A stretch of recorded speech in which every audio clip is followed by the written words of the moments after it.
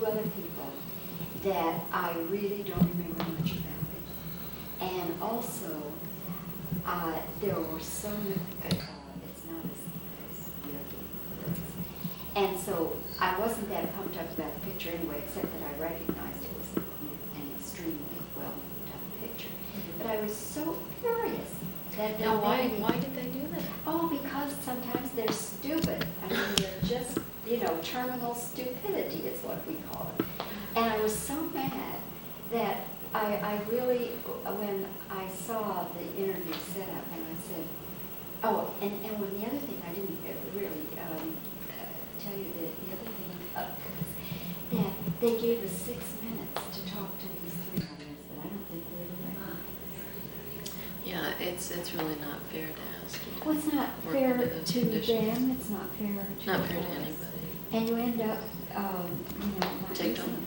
Yeah, right. That's true. Are we still setting? Now you're wrong. All right, Mimi, officially we are now starting. Okay. Welcome to Dallas. It's Thank nice you. to have you here. Well, it's nice to be here. And I must start off by saying how much I enjoyed the film. Very thrilling, suspenseful picture. Well, I'm glad you think so. Should do well. Should do well. We're hoping. And of course, I have seen. Well, I saw Gung Ho, and I saw Night Street, and you had very good roles in those pictures. But I feel, and I wonder if you agree, that this picture is going to be a big breakthrough for you. Well, I think there's no denying the fact that this is, I guess, my most showcase role to date. And it's the kind of role that, if the film does well and is well accepted, that, you know, could make a real difference. Are you the buzz in Hollywood, as they say? I don't know. I really don't know. I've been just going around and working, so if they're buzzing, I don't know about it yet. We can hope. Right. In reading, and then what you said last night on stage, obviously Ridley Scott, the director, looked at many women for this role. Yeah. Okay. Now, I want to know what you dressed like and what you did the first time you went in to read this role for Ridley. Well, the first time I read, it was interesting. I went in and I actually read for both parts, Claire and Ellie. So I tried to dress in between, something that wasn't too elegant but wasn't too casual. It's kind of an odd position when you're going in to read for two such very different characters, but at that point they really weren't sure what direction they were going in. So I went in, I read for both, and it went pretty well. And then I heard a while later that they had found somebody they really thought was perfect for Ellie. I thought that, okay. I really didn't hear anything for a couple of months. And when I did get called, it was a pleasant surprise, and they said, definitely, we want you to come in to read for Claire, just Claire. And I thought, okay, it's time to pull out the stops. So, are you familiar with a designer called Azzedine Alaïa? Not really. I wore some of his clothes in the film. They're very body conscious, but very elegant at the same time. Everything is covered. It just stays very close to the body.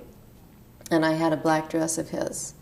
And I just thought, well, I may look overdressed, but I'm going to wear it, because I felt that it would be appropriate for Claire. And so I had my black stockings and heels and my black dress and went in looking as elegant as I could. And I don't think that's obviously the reason I got the part, but imagery helps. And I knew when I walked in that Ridley looked and recognized, yes, this is something that Claire would wear. This is a look that she would have. And that can't hurt. Your hair is different in the film from what it is now. When you read for Ridley, how was your hair? It was about this length, maybe even a little bit longer and darker. And when I did get the part, this was something we had talked about. He had a very specific look that he wanted, and because so much of the film takes place at night, he wanted a lot of blonde highlights woven into my hair that would pick up light. And so we, working together with Anthony Clavet, designed the shorter cut and the blonde highlighting. And the shorter my hair is, the wavier it is. So basically they just took advantage of that and crunched it every morning. Did he tell you right then and there, after the second reading, that you had the role? No. They rarely ever do that. After that second reading, I knew from talking to my agent that it had gone very well and that Ridley was leaning very strongly in my direction. But we did end up going to a screen test and found out after that. Did you test then with Tom Berenger? Yes. Yes, I did. Did you know him before that? We had met once, years ago, reading together for Body Heat. And that was the only time we'd ever met. The chemistry between the two of you is really wonderful. Is that just a kind of natural thing that evolved, or did you really have to work at it? Well, it's an interesting thing because, you know, obviously actors are constantly portraying love affairs with people that, you know, they're not involved with and not necessarily even attracted to. But even within that framework, some pairings work and others don't. It's just an interesting thing. You see two actors on screen and you say, no, it's not happening. And two others, it's steam all over the place, even though nothing went on. And I think this was one of the lucky pairings in that the chemistry did work. And it wasn't something that we had to really sort of strive for. It just worked. And you can feel it. You sort of know when it's working. And, you know, this is somebody that while you're not shooting, you're sitting around the set just sort of shooting the whatever and cracking jokes and really just being pals. And then all of a sudden you're shooting the scene and this whole different atmosphere is created. It's always fascinating to me because it's a very delicate thing that happens. It is, and as you say, on screen, it doesn't take an audience but about 30 seconds to detect it's working or it's not. Exactly. Yeah, the audiences maybe can't explain it, but they certainly can feel it. They certainly can. And when it's not working, you know, the characters kiss and the audience is like, oh, don't do that. When your husband, Tom Cruise, was making Legend, did you get to know Ridley at that time? No, I didn't really know Tom at that time. Oh, you didn't? I knew of him, but we weren't dating at the time. We didn't actually start dating until after he shot Top Gun. How did you meet him then? We met at a dinner party. Through friends? Mm-hmm. Just through friends. Yeah. And was there an instant attraction, or? I guess so. I mean, you know, sometimes you just meet somebody and you like them right away. And we did like each other right away and started dating, and that was kind of it. And from the time that you met until you married was how long? I guess about a year and a half. Yeah, yeah. Does it ever cross your mind that maybe you and Tom will do a movie together sometime? Sure. I think that's something we'd like to do. It's really a question of material. If the right material came along, we would definitely do it. But you never said things like, we want to keep our marriage and our careers all separate. You never got into that sort of discussion? Not really. Yeah, yeah. So what is next for you, Mimi? Well, I've read a couple of things that I'm interested in. Most of my time at the moment is taken up doing this. And so once the promotion aspect is over with and the film is opened, then I'll go back and sort of pick up with these things and see how fast we can get one of them going. Well, I bet you're going to have offers you don't even know about yet. That would be okay. Do you feel that the time has come? Well, you know, it's hard to say. Obviously, this is the type of role and the type of film that could have a great effect on me professionally. It could result in offers and a lot of attention. But I found that there really are no guarantees, so you kind of just have to wait and see what happens. You know, we would obviously hope that would happen. So we'll see. Okay. I've enjoyed talking with you, Mimi. Well, thank you. Thank you very much. Okay. Nice interview. Thank you. Nice. Shut up. Go ahead, I'm just trying. Oh. You know what it is? It's your chair. But give me a bunch of two-shot reactions. Okay, you can say anything. We're not recording, so. No, there's a couple of moments that I feel are just so tender. When he came in the middle of the night, when I had been making dinner, and he didn't show up, and then he came later, and we're sitting in front of the fireplace, and he's so tired. I just felt, yeah, I don't know if you see a lot of scenes like that where it's just sort of quiet and tender, and I felt that you look at his face and your heart just breaks for him. Really, really sweet work. Yeah.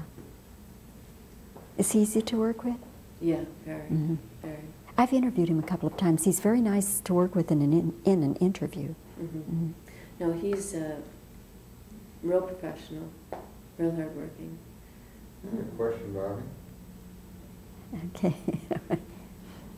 And then you just start to answer. It doesn't matter if you say the same thing or not. Okay. Mimi, do you feel that this role is going to be a breakthrough in your career? Well, we certainly hope. Okay. You still rolling on the 2? Stay on the 2 now till I tell you. It's a different. Yeah, okay. All right. The first time you went to read for Ridley Scott, how did you dress and what did you do? Well, let me tell you. Okay. The same thing. All right. And a little Okay. reaction a little farther along as you go, and will give me the variance on shots. Okay. All right. When you went the second time, did you do the same thing? No, the second time I pulled out all the stops. Wear something completely different.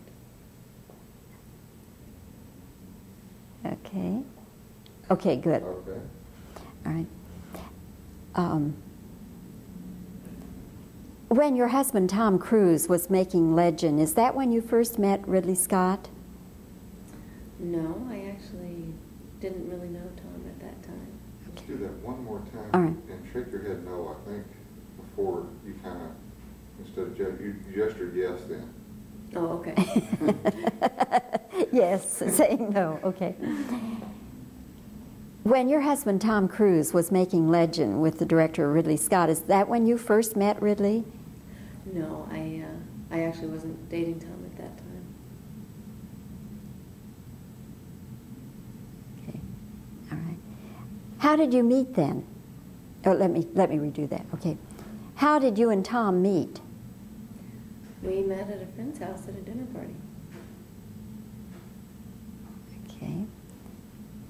Little reaction from this angle and then another. Okay, let me do another question. Okay. Do you and Tom ever talk about or think about doing a picture together? Yeah, I mean, that is something we'd like to do at some time. Really depends on the material, though. Okay. There is a really wonderful chemistry between you and Tom Berenger. Is this something you had to work at, or was it just there from the beginning? Well, I think you find that with actors, certain pairings work, certain pairings don't work. And when the chemistry's there, it's not something you really have to work at. Okay. When you did the screen test with Tom Berenger, had you ever met him before? Once years ago, reading for the Big Chill. Was it the Chill or Body Heat that you read for? Oh. You said Chill. That doesn't matter, but is it? It was Body Heat. It was Body Heat. Okay, fine. I just Stuck want on the Big Chill. Right, okay. All right, I think now we, what do you need? Some more reactions? I don't care. What do you like to do when you're not working, making films? I like to read. I like to cook. I like to work out, play tennis, that sort of thing. I'm big on exercise. And should I say something to make you laugh? Uh-huh. That was pretty good. And what else? Bowling. Mm. All sorts of things. Going to the movies is high on the list. Like to see pretty much everything that comes out. Uh-huh. And rent movies, watch old movies on on tape. Pretty much anything I can get my hands on. Should I keep talking? Tell the joke that you said heard on the set. The joke that I heard, I can't repeat any of the jokes that I heard on the set. Terrific That joke. should do it, shouldn't it? Okay, yes.